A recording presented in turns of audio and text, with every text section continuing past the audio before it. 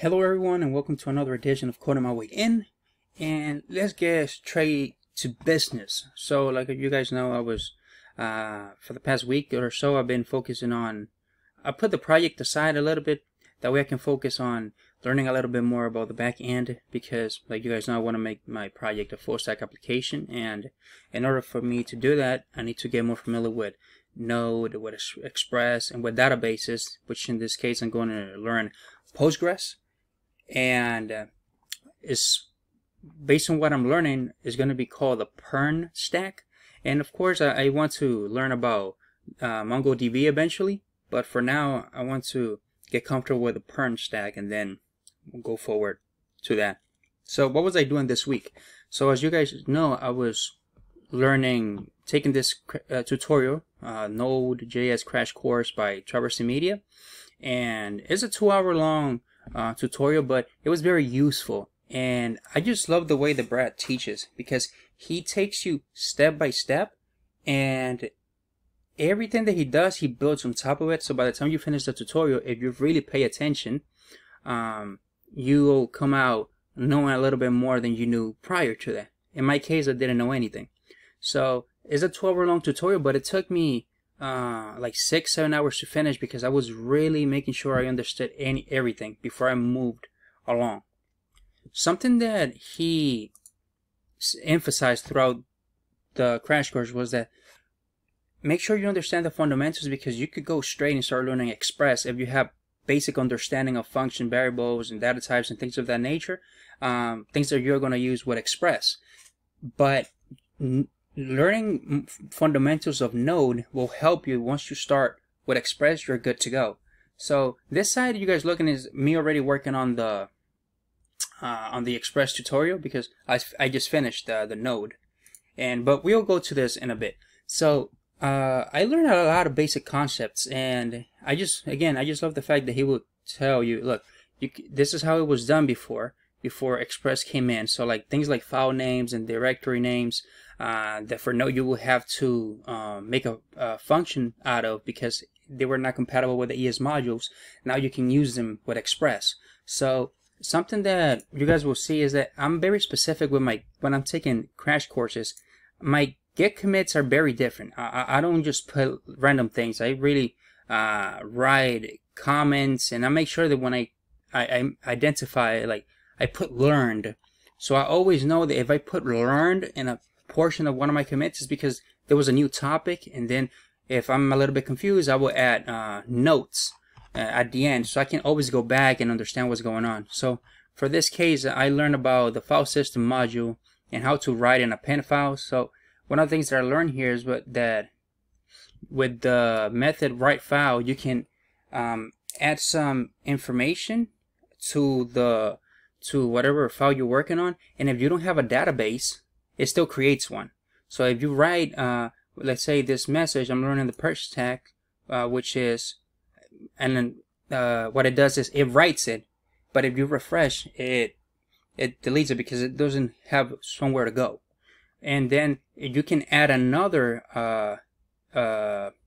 new line if you put if you use append. You can append things to your current file, and you connect it, and then you'll use every different method, like write to write new files, append to connect them, and read to read them, meaning to get that information. And I can go on and on with this tutorial, but there were things that got my attention.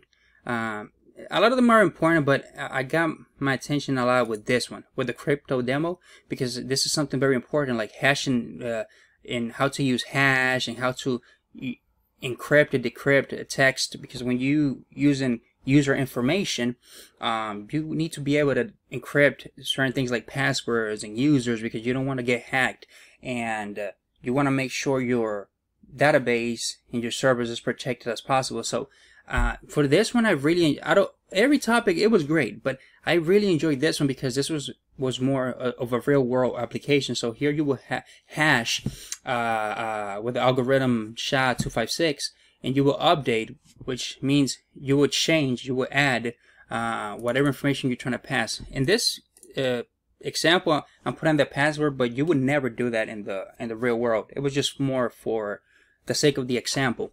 And the random bytes, it just generates like cryptographically secure random data. It just makes sure it creates bytes. So that's what these numbers mean. The 256, the 16. I think there's a 32 somewhere. I don't know if it's here. This represents bytes. So that's how the encryption takes place when you use it.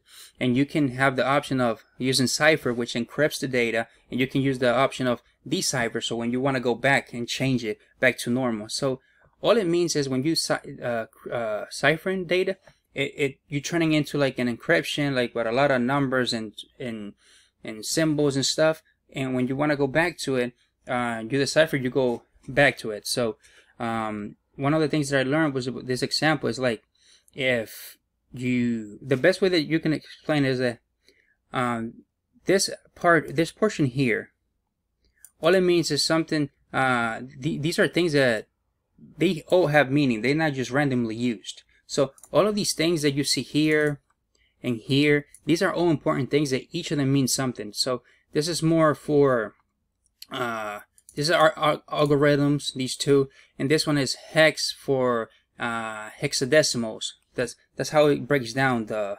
encryption. And if you're not too familiar with it, I recommend going over the topic. But once you read it and get some examples, like for instance, in this example, all it's doing is we turning the learning the parent stack, which is a string, into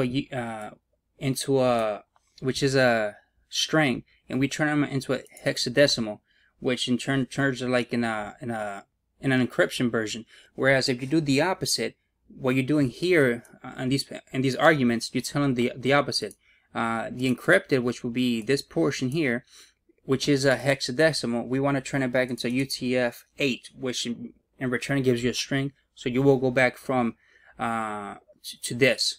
So that was very important and really got my attention.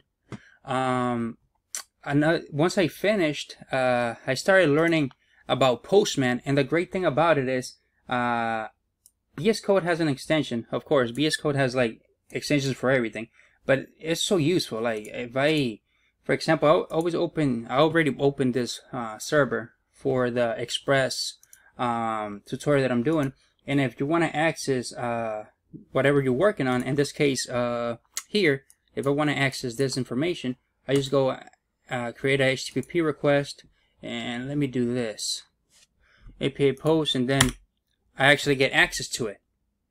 Yes, you have the option that you can do this. You can do this here on the website, but it really makes no sense, because if you're not checking for something massive, you can do it from here, and you don't even have to leave the VS Code. So this has been very helpful. An extension, I actually really like it. You can do all types of methods: post, put, delete, and whatever these are that I don't even know what they are for, but the basic ones, you can do it here, which is very good and useful. You can do the limits. It's very useful. You see there's 3 posts, and then we can check either by single. We can do limits to like limit the ones that we are seeing, and it's been very I've been learning a lot. So the funny thing is, it took me longer to go through Node, the crash course, because it was just fundamentals and stuff.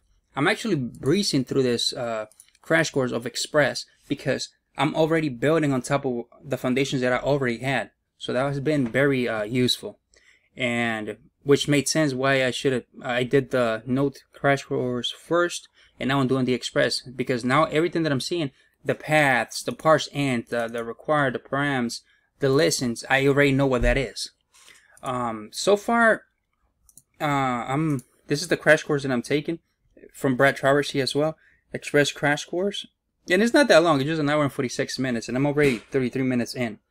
And something that I'm doing the same thing. The commits all say learn, so I know that I'm learning about a particular subject. And that way, when I go back, when I get lost, because I know I will once I start using it on my application, I can always go back to it.